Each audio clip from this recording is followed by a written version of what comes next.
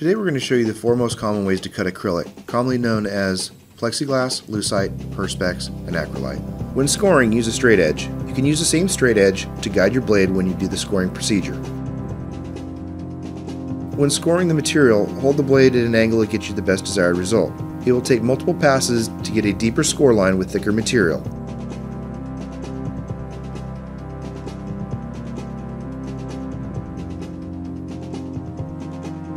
Break material on the score line.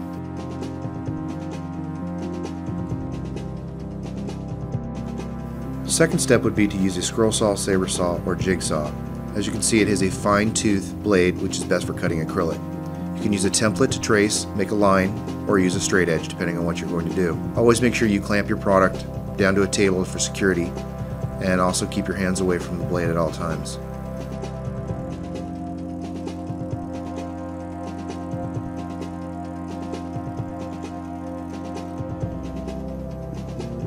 The third way we'll show you how to cut acrylic is the bandsaw. The bandsaw is ideal for cutting out curved shapes. Make sure you always adjust the blade to about 1/4 inch above the substrate that you're cutting, depending on the thickness that you've chosen. Try to keep a steady pace while cutting on the bandsaw.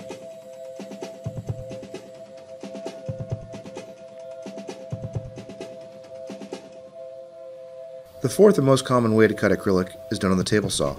The table saw provides a very clean and precise cut. You can always adjust the blade to a height just above the material thickness that you've chosen. Make sure to keep hands firmly on either side of the material.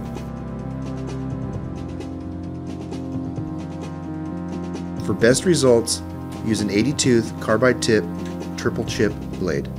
Guide the material through the saw, holding firmly onto both sides.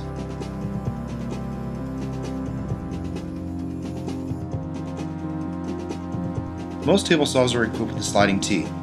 This tool can be used when trying to cut long, thin pieces like you see here.